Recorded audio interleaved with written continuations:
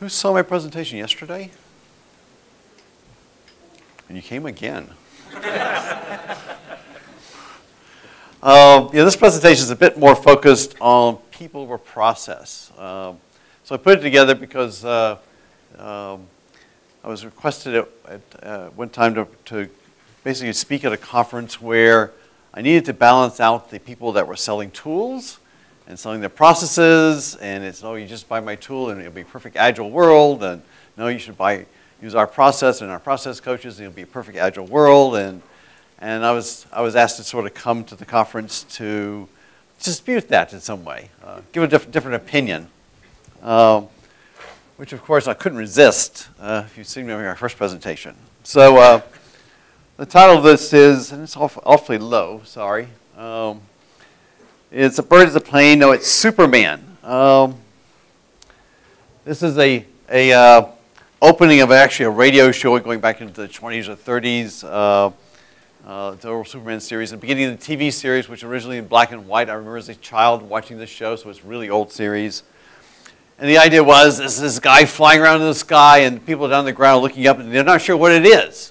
And they keep pointing out, what is that up there? It's a bird, it's a plane. Somebody finally figures out it's Superman. And to some degree, I'm feeling Agile has that same phenomena. It's like, you know, what is that? Everybody's doing it. It's, what is that? And they have all sorts of explanations of it. And so particularly, actually not because we're in India, that's just a picture originally. But it kind of reminds me of the story of the blind men sort of feeling the elephant, trying to figure out what it is. And drawing all sorts of very spurious conclusions about what it is. It's a wall, no, it's a rope. It's a snake.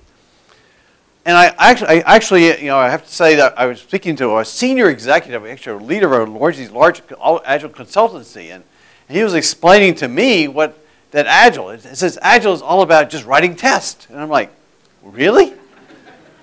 And this was like, he's like the CEO of the company. I'm like, really? He really didn't understand. And he was telling customers this, and they were believing him, and they were subscribing to this theory. And again, I felt he was one of these blind men that didn't really understand what's going on. It has to do with much, much more than just how you write tests.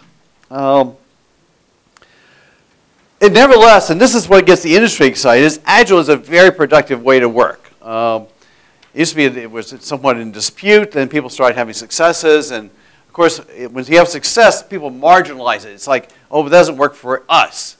Oh, you have to have bright people. That was the original way it said in 1999. You have to have really smart people or you can't do Agile. And then it was, oh, it only works for web apps because it's working for web apps, so it must work for web apps, but it can't work for anything else.